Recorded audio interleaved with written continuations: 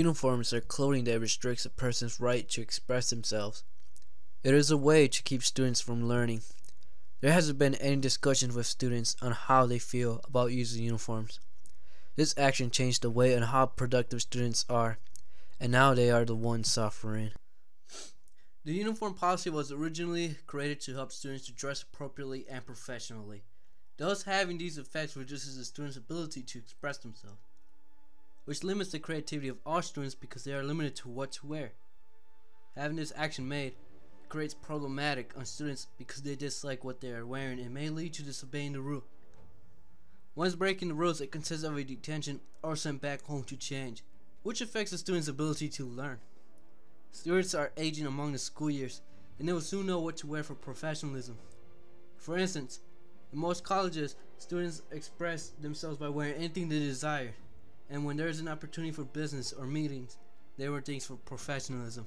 Which brings me back to my point, that students should be able to express themselves throughout high school, just like the students that were once before them.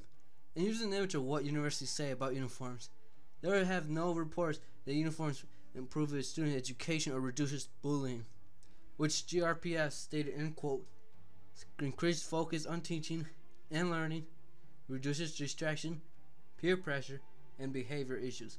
But there is no evidence or statistics online that prove this from GRPS.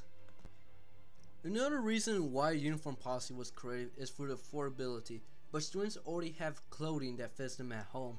The uniform prices from regular college shirts varies from $8 to $15. Now the pants, which are similar for both genders, goes from $14 to $21.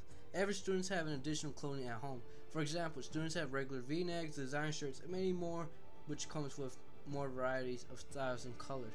Buying a uniform, which is every year, we are talking about an additional $180 estimated a year. Now this can be multiplied by how many children the parent have. In all honesty, the prices for the brand, clothes, or any non-uniforms are fairly the same. If you go to a nearby mall and start comparing from jeans to khakis to shirts to polos, you will see the prices are fairly the same. Having clothes at home and not being able to use them is deranged. Parents are purchasing more clothing when theirs at home. Why make them pay for more? They worked hard enough, and the uniforms are an additional cost. And they stated on their page, cost savings to parents/family. But in reality, it is an extra cost.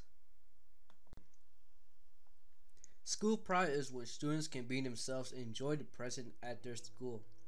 It is not when you take the liberty to wear anything they desire, especially when the district forces you to wear uniforms. That itself shows that they don't really care about the youth opinions or ideas. Every student has the right to give a voice on what they want to see in their community and district. The more you involve with the youth, the more progress is made. For the uniforms, only parents and staff from GRPS was involved with the final decisions for this policy. Where was the high school students at? Was there a survey sent to high schoolers? Was there a meeting for this action?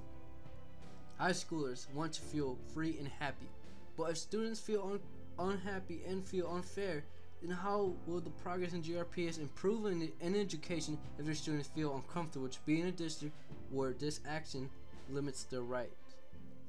If we observe different districts, like in Wyoming for example, students feel like they have a voice, even in their own mission statements state, "We believe learning is a community effort. We believe in rigor, relevance, and relationships, and we believe in all kids can learn." As a community and district, students do not want uniforms. To prove my point, I set up a survey and here's the result of the students' opinion. Shocking? It shouldn't be a surprise because there are many students uprising to this policy.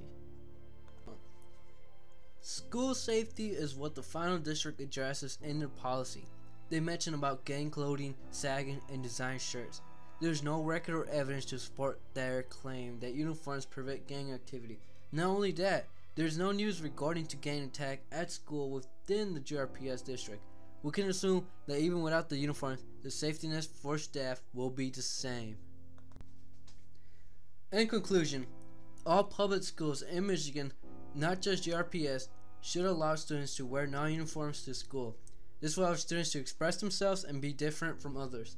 This will save extra time and money for parents, and this will certainly help students to become more productive and easygoing within the community. Also, the safety nets for the staff will be the same, and school pride will absolutely increase. Well, I hope you guys enjoyed the video on why we should remove the uniform policy here in GRPS and across the whole public school system in Michigan.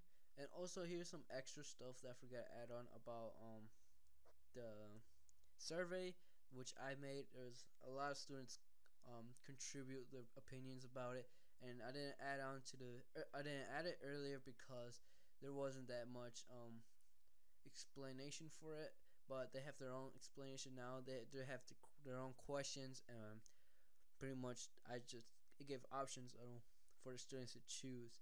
And also, link in the descriptions, I'll leave all citation reference and where I got my pictures, where I got the videos, and there's gonna be some extra stuff in there like the policy YouTube video, the policy handbook, and all my sources where I got it from, pretty much. And I'm gonna give credits also to the the people who produce the music. And yeah, that's pretty much it. So I hope you guys enjoyed the video, and I'll see you guys next time. Peace out.